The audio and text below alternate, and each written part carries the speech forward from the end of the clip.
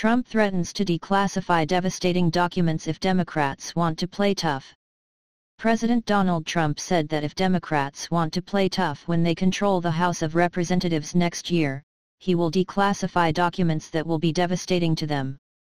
"If they want to play tough, I will do it," Trump told the New York Post in an interview Wednesday. "They will see how devastating those pages are." Democrats are poised to launch a series of investigations after winning a majority in the House in November. Democratic-controlled committees are likely to probe a range of issues including Russian interference in the 2016 presidential election, Michael Cohen's payments to women who say they've had affairs with Trump, allegations he denies, potential obstruction of justice and Trump's finances. The president told the Post he wants to save the documents for when he can use them against the Democrats most effectively.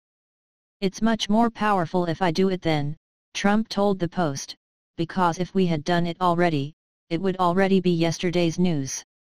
It's not clear what documents he is referring to.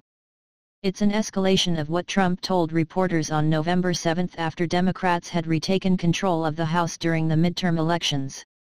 During that post-midterm news conference, Trump said that if Democrats start investigating his administration then he would be moving to a warlike posture. When asked by a reporter if he would show Democrats that he could play that game and investigate Democrats, Trump said, "Oh, yeah. Better than them." While it's uncommon for most presidents to use, or threaten to use, declassification as a political tool, Trump has done so on multiple occasions in 2018.